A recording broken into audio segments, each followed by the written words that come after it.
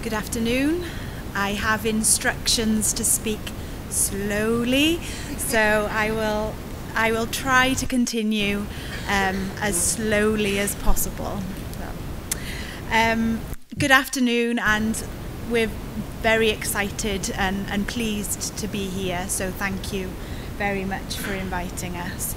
I'm afraid only this slide is in Spanish, so and that is as much as my Spanish is. I'm very sorry. So and as I understand, there will be subtitles after, so hopefully you'll be able to pick up a few more points after today's session. So I'm Caroline, and this is my colleague Carol. Carol and Caroline, very confusing. We both answer to both, so don't worry if you get it confused. So what we will cover during this session, we're going to speak for about 40 minutes and then allow time for some questions and further discussion after that, if you have any for us. So what we will cover, a little bit about who we are and why it is us sitting here today. And then we're moving on to the UK legislation in this area, so a little bit of background, and then to see where our journey has taken us up to today. A little bit about reasonable adjustments in the UK, the duty that we have in relation to reasonable adjustments, and that I know that you have forthcoming, so we'll be able to make some comparisons there. A little bit about the research and measuring that's been done in the UK to see what how things have progressed and what's worked and what perhaps hasn't worked. A bit about our professional support that we have, in particular in relation to inclusive design and disability access. Funding streams that we have to promote improvements, and lessons that we think we can learn, and hopefully you can take some of those forward in your work. So as I say, we'll do some presentation of slides, and then there'll be time for questions and discussion at the end of the session as well. So a little bit about who we are. Carol and I run an access consultancy business in the UK. Our background it was originally as town planners. However, we've worked in the inclusive design field myself for around 20 years, and Carol, I don't think she really wants to say, but a little longer. We're based in Wales, and we work throughout the UK and also in Europe and on European standards as well. And we know a gentleman, a face in the front who Carol is also working with. Just a bit about our experience and the networks that we're involved with in the UK. We'll come back to later on the National Register of Access Consultants, so I won't say anything much about that other than that is our professional body that we work, our level of professional competence, if you like, that we work within, and I'll come back and describe that a little bit later. We're members of the Access Association, which is an organisation of individuals working within the access field who come together and under this association. BREEAM, B-R-E-E-A-M, is the sustainability. BREEAM is the sustainability credentials, and we obviously think that there's a really strong link between the principles of sustainability and inclusion, and they work quite well hand in hand together. We're members of the Consumer and Public Interest Network, so we represent consumers within BSI, which is the British Standards Institute. So we work on, and we're currently working on a revision of the British standard relating to access and of buildings, and also a new standard on pedestrian environments as well, and external environments. We're built environment experts at the Design Council, and more recently we've become senior associates at the Dementia Services Development Centre at the University of Stirling. So we're increasing our knowledge and work in the area of ageing and dementia. So that's enough about us. Oh no, I have one more slide about us. What we do, so we provide design and management solutions advice to our clients, to our customers, on both new and existing environments, and that can be anything from a public building through to housing, transport environments, and also pedestrian environments. We do that in lots of different ways. And just to give you a flavour of the type of work that we do, we run a lot of training courses, whether that be with a group of architects or with a disability group, giving them advice on what the design standards are in relation to access. It might be through carrying out an audit of an existing building and making recommendations for improving that building. It might be as part of a design team, so a new build development, we would be carrying out a plan appraisal and working alongside the architect to provide advice on design standards in relation to accessibility. Stakeholder engagement with between customers and clients. We work a lot in policy and research, really pushing the boundaries and the standards as much as possible in relation to accessibility, and then as a result of that writing some design and technical guidance publications. So that is now enough about us. We're going to move on to talk about the legislation and how the UK system works, but and I know we had this conversation earlier today, obviously one of the other things that we do is promote the economic benefits of improving accessibility with our clients. So in the UK, disabled adults have an annual spending power of £80 billion, and that makes obvious commercial sense as to why you should be improving accessibility to your buildings. And not only because that individual disabled person is likely to come with friends and family, and the additional revenue that comes with a group of people who would be attending your cafe, your cinema, your restaurant, whatever the service was that you were providing. The survey that provided these figures also came up with the fact that 82% of disabled customers took their business to a more accessible competitor. So it makes obvious economical sense.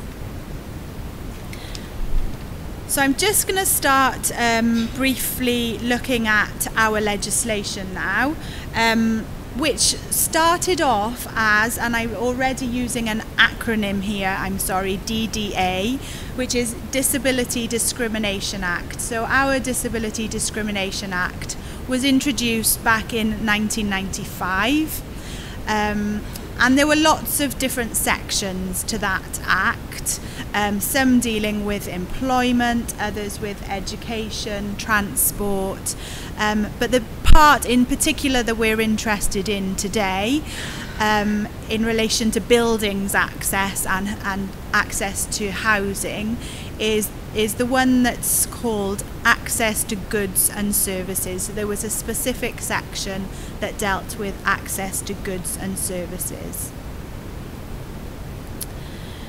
The timeline of the Act coming into force, so the Act was introduced in 1995, and then at different stages along the timeline, different requirements came into place in relation to service providers.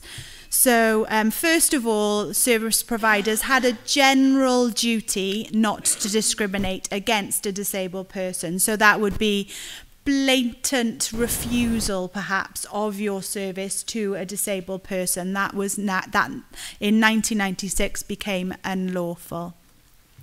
In 1999, we had the introduction of a second stage, which was that you had to change policies, practices and procedures that would discriminate against a disabled person. An example of that might be, for example, that you had a policy in place that said no dogs were allowed in this premises, but in 1999 you'd had to have the policy no dogs except assistance dogs. Or that you might have to provide an auxiliary aid that might help an individual. So, for example, you might have to provide an induction loop system in a meeting venue or at a reception counter. An induction loop, just in case a few people were unsure, is the sound system that helps to link with the hearing aid of a hearing impaired person and allows better communication. So it's not a physical feature as such, although it can be built into the environment. It's an auxiliary aid as well. So things like that, if it was reasonable to do so, things like that would be built in 99. The key date, and the date that you're soon to see here in Spain for us, was a change to physical features of buildings, and that came in 2004 for us. And at that time, service providers had to make reasonable adjustments to their buildings so that physical features were no longer a barrier. Since 2004, our legislation has evolved into, and we now have the Equality Act, which brought together all strands of different types of discrimination. So disability, race, gender, sexual orientation were all brought together into a single act, and we now have the Equality Act. However, the requirements in relation to disability remain the same. So I've mentioned the word reasonable, and that you have to make changes that are reasonable, and I'm going to pass to Carol now to talk a little bit more about that. Okay, thanks Caroline. Can everyone hear me okay? Yeah. I too will try to speak slowly. Please signal if I start speeding up. It is a characteristic of the Welsh that we are Welsh, not English, it's a characteristic of the Welsh that we do tend to speed up as time goes on.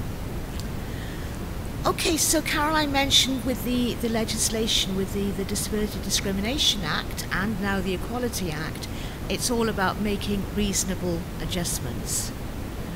And obviously the key question there is, well, what is reasonable? We're still asking that, and it's basically keeping solicitors in jobs, working out what is reasonable, because it's a matter for the courts to decide quite often. The duty to make reasonable adjustments comes into place if a disabled person is placed at a substantial disadvantage by something that an organisation is doing, in the way in which they provide their service or their physical premises. Now, in terms of what is reasonable to make alterations to your physical premises, that might depend on what's practical to do. It may depend on the size of the organisation and the resources available to that organisation.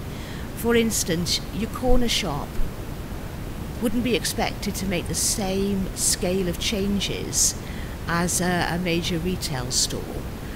So it is taken into consideration whether a change is an alteration, a physical feature, is realistic to expect. But that doesn't mean the small store doesn't do anything.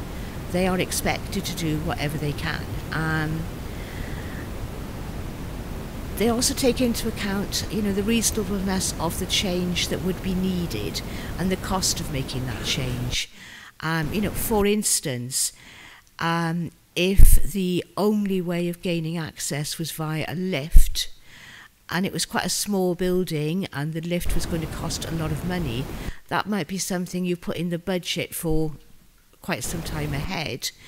But it might be you make other alterations. It may be you make sure that on the ground floor there's all the services that people might be needing, and they're repeated on the upper floor rather than having some unique features on the upper floor. So there's different ways of doing it, and also taking into account, if the organisation or the building has already had some changes made, even if they're not perfect, that might help them. So the requirement in terms of physical features is either to remove a physical feature if it causes a barrier, to change it, or to provide a way of avoiding the physical feature. So it might well be that you leave a set of steps but you provide another ramp, but it has to be where it's reasonable to do so, and reasonable for the disabled person using it as well. Providing an alternative entrance round the back by the bins is not reasonable, so it has to be an equivalent entrance. And the sorts of adjustments that were made to existing premises were things like, particularly in the beginning, very much focused on providing ramps and lifts, making doorways wider or automated. Then it developed a little bit more in terms of providing much more features along the lines of better lighting, more signage, and contrast in the decorations and design. So much more sophisticated changes there. The duty that came in, and we were talking earlier with some of you at lunchtime about the way in which your own legislation is coming in, and you have a sort of date in mind, a deadline by which you should be making physical access. We too had that date back in 2004, and everyone had to provide for it. And the duties on service providers were very much preparatory and anticipatory. So service providers were expected to prepare. They were expected to at least have in place, have done an audit and know what access barriers there were, to have started a plan at least of making adjustments, train their staff, and then as they make improvements, let disabled people know that they are making them. We had no end of calls to say, well, we've made it accessible and nobody comes. Well, does anyone know? It's been accessible for the last 50 years. Does anyone know that it's changed? You've got to let people know that it's happening. Anticipatory means that you have to be proactive as a service provider. So it's no point waiting until somebody complains they can't get into your building. It's too late then. You should have proactively considered what barriers there might be to people getting in or to getting around the building, and done something about it. And it's also a continuing and evolving duty. It's not enough to do it once and forget about it. You have to monitor any changes that are made and see, are they working? Are they doing what you hoped they would be doing? Is there more that can be done? And also thinking about technology. There's some access barriers that become extremely difficult to solve. But maybe a year or two down the line, there'll be some technology advance that might make it a little bit easier to do it. So you have to keep revisiting accessibility. In terms of what is reasonable, all that the actual Act says, the Disability Discrimination Act when that came in, and now the Equality Act, is you need to provide reasonable access to your service. and through that to your premises. So the guidance has evolved around that, and it is referred to in terms of having to use good practice and best practice in looking at things. So that comes, broadly speaking, in three main strands, but there are others. In terms of planning, and all development, or almost all development, is required to have planning permission. Then inclusive design is very much promoted through planning policy and has to be taken into account in any planning application. The detail comes in at the building regulation stage, which deals with inside the building. Now, building regulations apply to all new construction and to most renovations and extensions. So if you are constructing something new or you're changing your existing building, then you have to provide a reasonable level of access. And the building regulations are written in the UK, and I understand there's been a recent change towards this in Spain, as functional requirements. So all that the building regulations actually requires is reasonable access to, into, around and to sanitary facilities. That's all the building regulation says about accessibility. Then they publish an approved document. Now that wasn't published when building regulations first introduced access. We just had the functional requirements. And the ones who were most concerned about the lack of guidance were the professionals trying to implement this, the building control officers and so on, and started writing their own professional guidance. Now, the government had said we wouldn't provide guidance because architects and designers would consider that would be stepping on their, sort of artistic designs, that they should be free and flexible to do access the way they wanted. And yet, it was the professions who actually called and said, we can't have this vacuum. Who knows when a lift is meant to be provided? Is it reasonable to always provide a lift, no matter how small the upper floor? What is reasonable? So then the government did produce an approved document, but it's only one way of providing the access and making the solutions.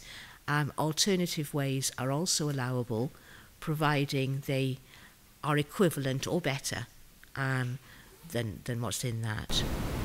If a building, newly built, is built to the standard of Part M, then they are exempt from any action being taken under the Disability Discrimination Act. An individual disabled person saying, I don't like that about the building, it's not accessible. Any feature that is covered by Part M has a 10-year exemption, so that the building owner can't sort of have to go through two different hoops. And finally, we have the British standards. Now, these are very much guidance. There is absolutely no compulsion to follow a British standard unless it is referred to either in legislation or more and more in client requirements. So they would require being met to the British standard. The British standard is very much hand in hand with the approved document M. There is very little there isn't any substantial difference between their requirements. The British standard has a lot more information and a lot more detail on the issues. So that's sort of it in a nutshell. I could also say that approved document M, as well as covering public buildings, also has a section covering dwellings. We won't dwell on that today, but there is a requirement that all new housing, there's been a requirement for several years that all new housing meets a lifetime home standard. That requirement is now changing, so that the local authority now has to show the demand that would be in place in their area for both lifetime homes type housing, which are easily adaptable, so that they can easily be adapted if somebody in there is disabled or becomes older or has children and prams and so on. But also, if they can justify a certain amount of wheelchair housing, then they has to be provided as well. So that's quite new, and we're still working to see how that works out. So that's sort of, in a nutshell, what is the requirement is. Caroline's now going to look at what happens if they don't do it. What happens in terms of enforcement.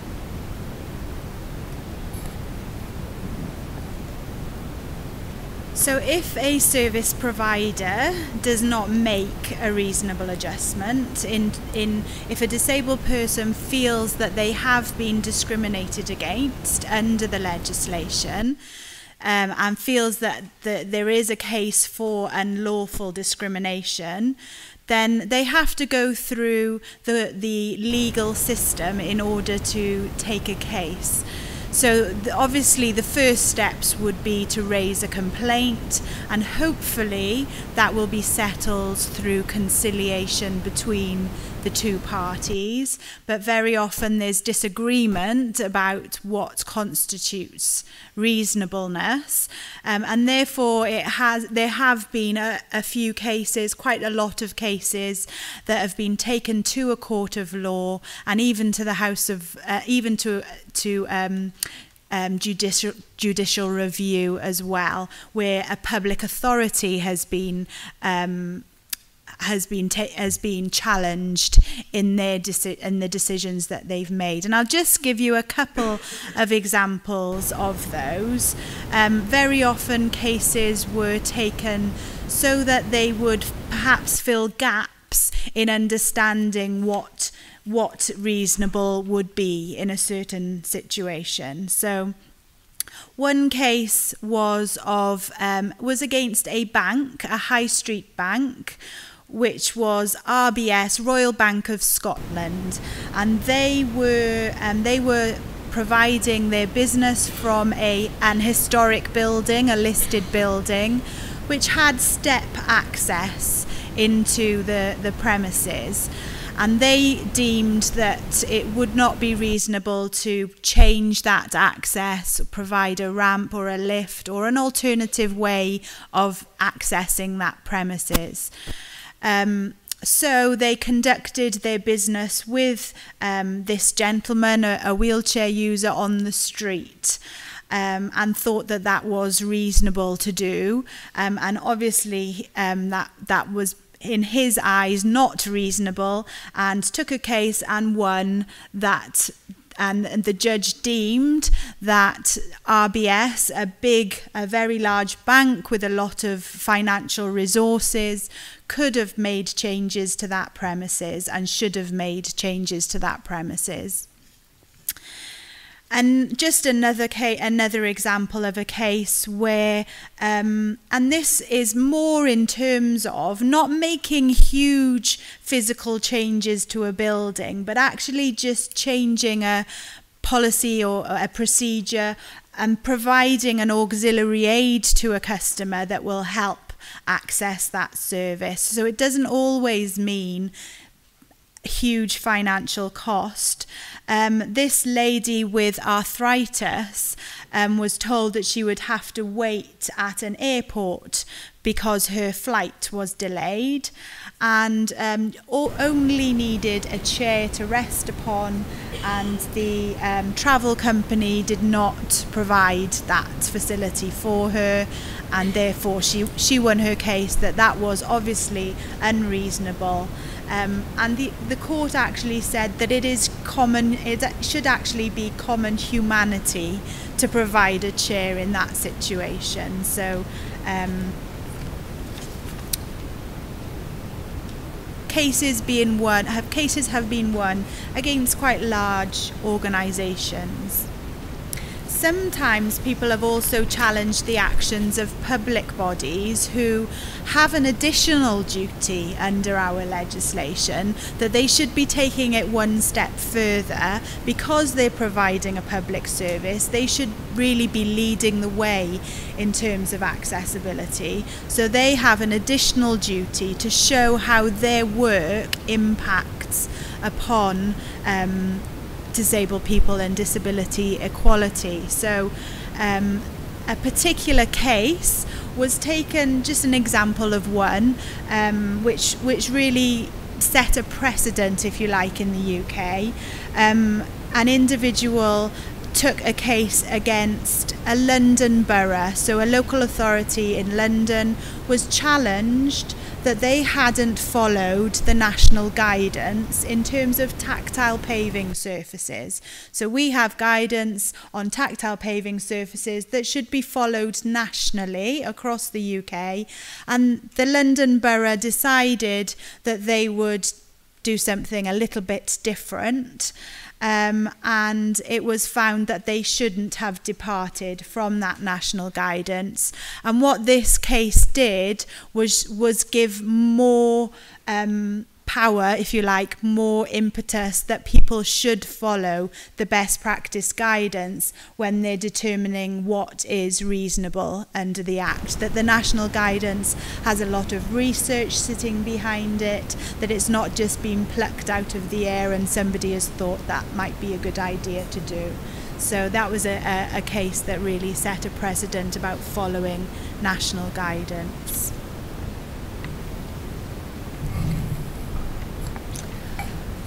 So, how successful has the legislation been in terms of accessibility to our buildings in the UK? Probably the best measurement of how successful it's been has been the perception of disabled people and whether they feel there is now much more access. I mean, certainly I think any look around any of our, particularly our cities, many buildings have been improved. Caroline talked about a listed building earlier, and there has been a lot of guidance given out through the English Heritage Society and others whose role is to promote conserving listed buildings in our historic architecture, that you can do that and provide a good level of access. So, you know, there's certainly been a lot of improvements we can talk about anecdotally, but, you know, little research on that. In 2004, when the requirement to have physical features accessible was introduced, Caroline and I were actually commissioned by the Disability Rights Commission, the body that was promoting the Disability Discrimination Act, to carry out some benchmarking research and working with local disability groups in half a dozen towns and cities throughout the UK, looked at what the sort of stance was at that time, how many of the local public and commercial buildings were accessible, interviewing disabled people and finding out how accessible they found their sort of daily lives. That was meant to have been, and would have been very useful if it had been, followed up every so often. Unfortunately, the Disability Rights Commission disappeared into the larger Equality and Human Rights Commission, and the focus on that sort of thing was diminished a little. So it was never repeated. So we've looked at other pieces of research or other surveys and so on that have been carried out to see what the views are in terms of the Disability Discrimination Act. I mean, we're now 20 years since it first came in 1995, and much of it was introduced. An organisation called the Really Useful Stuff, they undertook a survey in 2013 called Missing Out, and they were looking, they interviewed 350 disabled people to talk to them about, in the last 5 years, has access to Britain's high street, the retails, the shops, has that improved for you? And nearly half said it hadn't, that they were still dissatisfied, or there might have been some improvements but not enough, that there's still their daily visit to the high street and most of their retail stores still don't provide a good level of access. I have to say at the same time, our expectations have risen hugely. So that doesn't mean that nothing's been done since 1995. It's just that disabled people now, out and about, quite rightly have higher expectations of what to expect and what to complain about. So you have to take that into account as well in any piece of research like that. Looking at levels of satisfaction, and this is something that people were sort of asked about over the years. How satisfied are you that the Disability Discrimination Act and latterly the Equality Act is working? And at the very beginning in 1995 there had been such huge hopes for this. People had campaigned for many years to have a Disability Discrimination Act, and I think were quite disappointed by what actually came into the legislation, and it didn't go far enough according to a lot of disability groups. So there was quite a low level of satisfaction. As it started to be implemented, satisfaction rose, and we had a position when the Disability Rights Commission was created and funded by the government to promote the need for disability equality, and there was quite good levels of satisfaction there. Satisfaction then slowly came down, and you had times through 2004 again, which had been waiting for, with physical features. When it actually arrived, people weren't that satisfied with what actually happened on the ground. In 2012 we had the Paralympics, and that caused a little bit of a blip in that satisfaction levels stopped going down quite so steeply, because there's a lot of focus then on how good accessibility actually was in some of our cities. But since then it's continued to go down. So I think it would take another injection of promotion and so on to make that rise again. So interesting to look through that. Some of the examples of some of the responses in the survey work that the Really Useful Stuff organisation did. One customer said, "In my bank the low level counter is frequently out of order, so I have to manage at the high counter, and the route to it is crowded with brochures and stands and so on." Well, no one else has ever complained, was their defence when I pointed out their lack of access, so they're not taken seriously. And then another one says, "When I said I wanted the loop," as in an induction loop for hearing impaired that Caroline's explained, "they thought I was asking for the loo," or the toilet as we know it in the UK, the loo. They had no idea what a loop was, in spite of the fact that by the side of them was the label for an induction loop on the counter. So there is still a long way to go. I mean, those might well be odd little cases we've picked out. In many other places there are really good levels of access, I have to say, but there are still situations like this that people have to encounter. There's currently, or last year, there was a House of Lords inquiry, House of Lords being part of our Parliament, and that inquiry was on the Equality Act of 2010, the impact on disabled people, and they have an inquiry where they will, ministers and so on will have different people come in and give evidence. They'll call for written evidence from anyone who wants to give it, And that concluded the government is failing in its duty of care to disabled people, and that practice in all areas must be improved. However, when most of the complaints were about how reasonable adjustments were interpreted and what the word reasonable meant, they then said, we've carefully considered that and we've decided that the flexibility of having reasonable adjustments means that we're going to keep it, and it's necessary for their effectiveness. So there isn't any easy solution or change to that. And currently, another piece of work that we're watching, there's currently at the other part of Parliament, the House of Commons, a parliamentary call for evidence on an inquiry into the inaccessibility of our homes, buildings and public spaces. And that's something that's going on at the moment.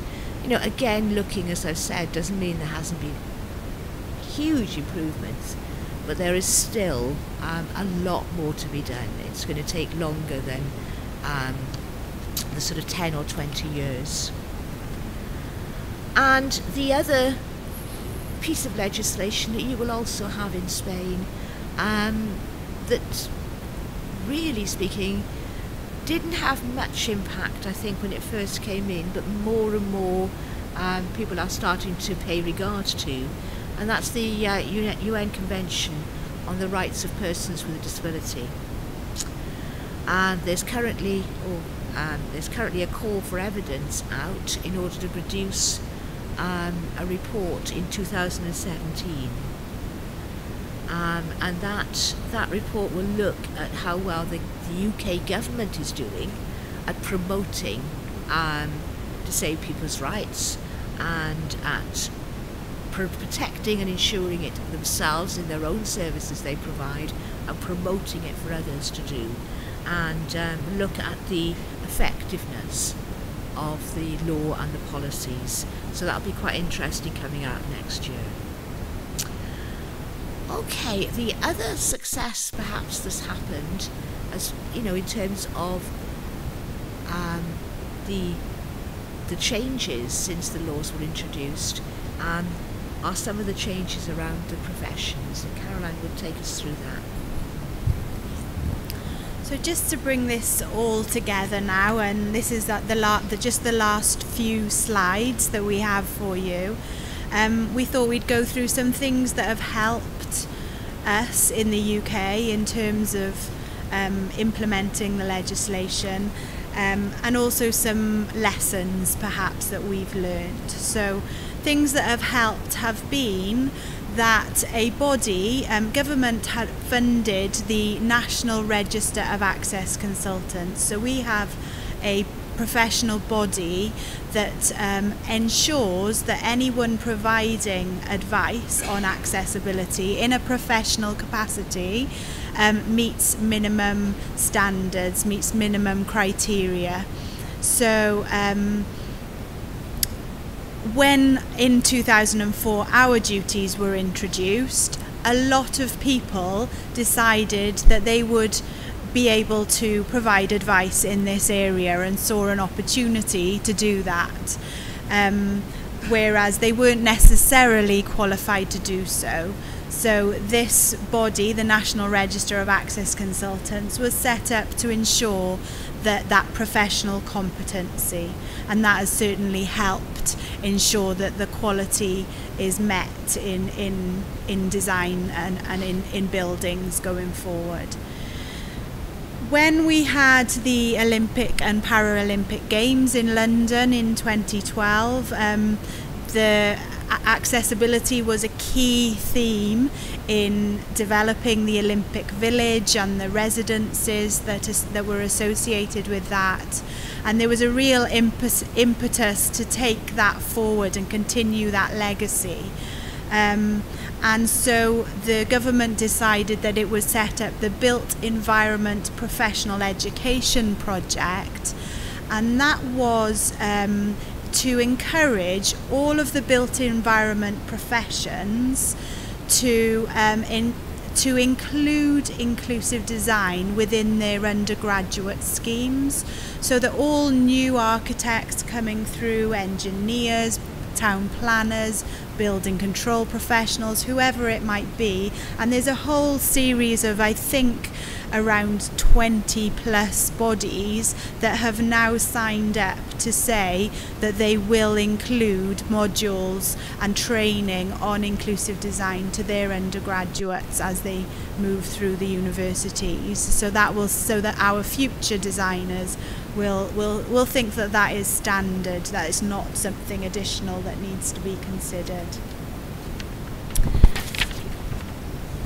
We also have successes, particularly where funding is related to a project, because by getting this funding, a requirement is that that project includes accessibility and minimum levels of accessibility.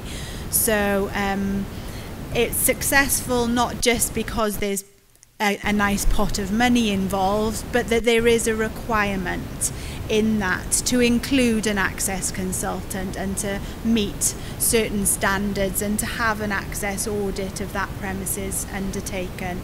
So in arts, buildings, heritage and sports, we often see that they do particularly well in relation to accessibility.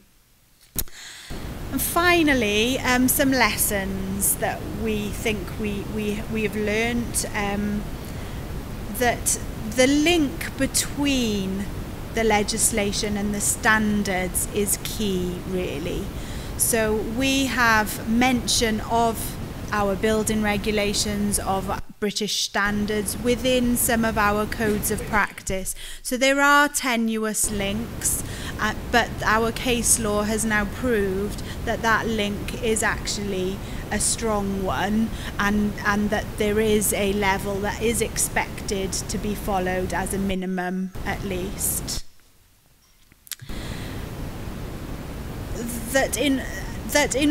Another lesson, that enforcement is a particularly difficult area because it is up to an individual to take a case, and that's not good enough really, that there needs to be some different system. So something that you can take away is that and it's something that the UK is still working on, that something different needs to happen in terms of how people are upheld in relation to what is reasonable under the Act, because there's too much pressure on individuals, and that's certainly a drawback. And that professional support in this area is key. So very early on we had a lot of architects saying, yes, I do accessibility, and what they meant was, yes, I know how to draw a ramp and put a lift in, but they didn't necessarily recognise all the detailed technical implementation that was necessary. So things like access in relation to vision loss, so colour contrasts and acoustics for hearing impairment, and lighting and signage and wayfinding, and all the detail that comes with making sure that a building is accessible. It's not just about ramps and lifts, that it's much more than that. So we have progressed in our thinking. It's not just, as was once the case, just purely about wheelchair access and mobility access.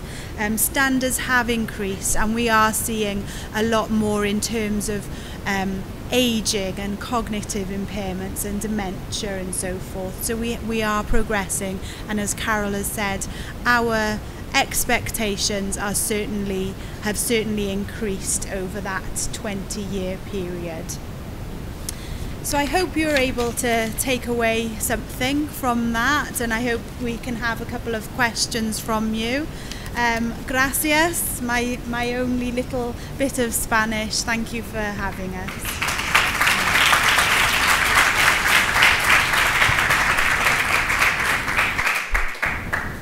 Thank you very much for your presentation. Si queréis hacer preguntas, yo las puedo traducir, o si las queréis hacer en inglés también podría ser. ¿Alguna pregunta del público? Nadie. Well, thank you. I just wanted to ask you one question. Can you tell us about transport? How is transport situation in the UK? Certainly, yeah. Do you want me to do that? Yeah. Okay, I'll take transport because I was on the transport advisory body for many years. Transport is covered under the Disability Discrimination Act and now the Equality Act, but in a slightly different way, and in some ways a more effective way. The transport vehicles and infrastructure is covered by requirements that they have to meet a certain level of access. That is very much monitored for any new bus that comes on, any new train, any new piece of rolling stock. It's very closely monitored. If it doesn't meet the code of practice on public service vehicles or on rail vehicles, then it doesn't get to operate on our roads or on our things. So quite strict there. There are end dates in sight. There's an end date of 2017. Let's see if we meet it for most public transport. For most local bus use, that all the buses operating should meet the level of accessibility in the published standards. And for trains and rolling stock, that has been 2020. There's always moves to move that back, but you know that has really sort of concentrated everyone's minds. So in terms of the physical structure, transport here is quite well covered.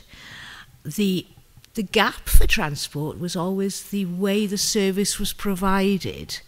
And that was always the difficult part. That is now covered, and it's covered fairly well now. But when the vehicle part was sort of siphoned off to be dealt with differently, the way a service was provided and the way people perhaps were treated on a bus or on a train or buying a ticket fell through the gap because it wasn't covered in either the building or the transport. But so there was a lot of concern about that, but that was tidied up a couple of years later, and that is now sorted. In terms of trains, we're covered by probably the same standards as you are, which is the TSI rail, which covers throughout Europe. What happens when and if we leave Europe, we have absolutely no idea. We didn't vote for it and don't know what's going to happen if it does happen. But for the moment, we're covered, with the European standards for rail, and we have our own British standards for buses and for taxis to a lesser extent, and there are end dates that they're all supposed to meet those. Okay, thank you. And also, sorry, I'll just add one more thing in terms of the transport buildings related to that, so the stations and the platforms, etc. There are also particular standards that apply to them that are much more strict in terms of they have to meet certain standards. Lot more flexibility in the built environment generally than the transport environments. More questions? Okay. Yes, thank you for the presentation. We are very interested now on education, on architects' education. So I would like you to build a bit more on your success story and the keys, for this. You really managed to put accessibility into the CV of architects in Britain. Do you want to do that one?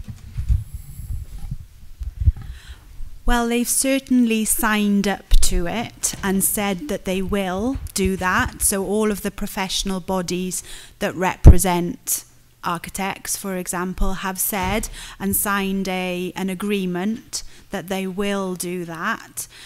It's now time to monitor how they will do that. So it was pushed through from national government, and we can certainly forward you the details of the project and send web links to it so that you could read further about it. But so they haven't some have a lot. There are some good examples, but it's still, you know, it's early days, but they have signed up to say yes, they will do that. So, which is good news, yeah.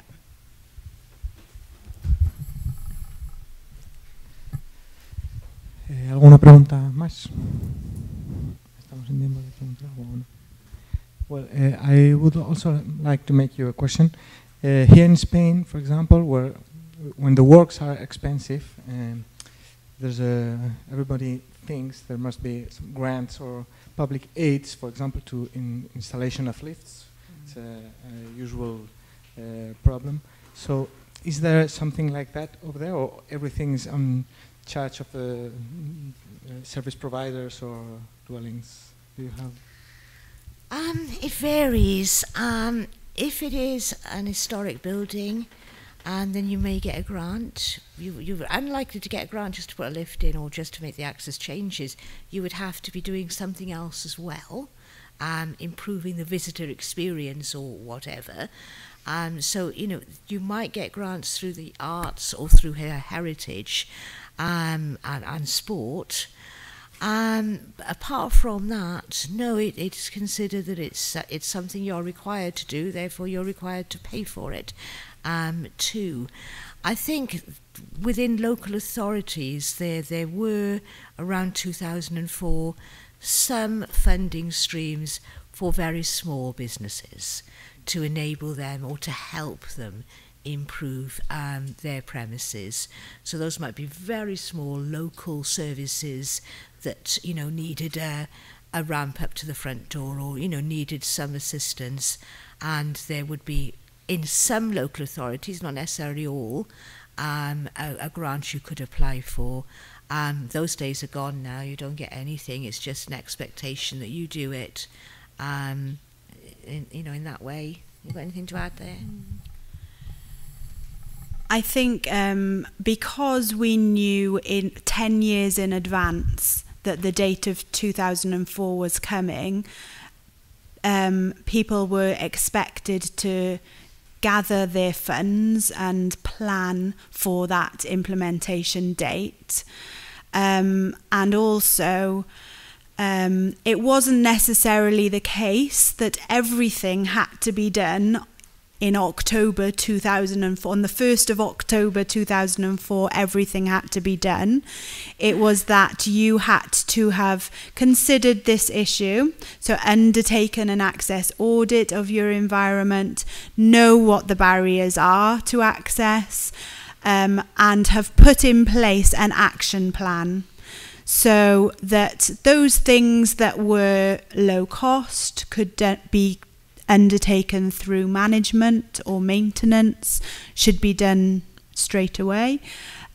Those things that were going to take a little bit longer had deadline dates. They knew who was responsible for doing that.